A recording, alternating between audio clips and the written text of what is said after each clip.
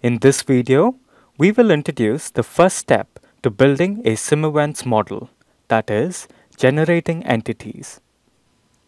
The SimEvents library can be accessed from the Simulink library browser. It contains the blocks that you would need to model a discrete event-based system.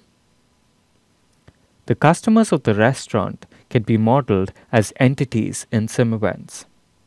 Entities are discrete items of interest typically waiting to use some resource. To introduce entities into the model, we use blocks from the Entities Generator sublibrary, which can be found under the Generators tab. For this case, we will use the TimeBased Entity generator.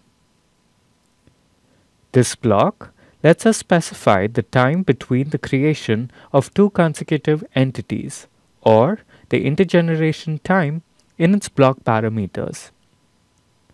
We can choose from three built-in distributions: constant, uniform, or exponential. To model customers entering the restaurant at different time instances, let's use a uniform distribution with a minimum of 0 and a maximum of 20.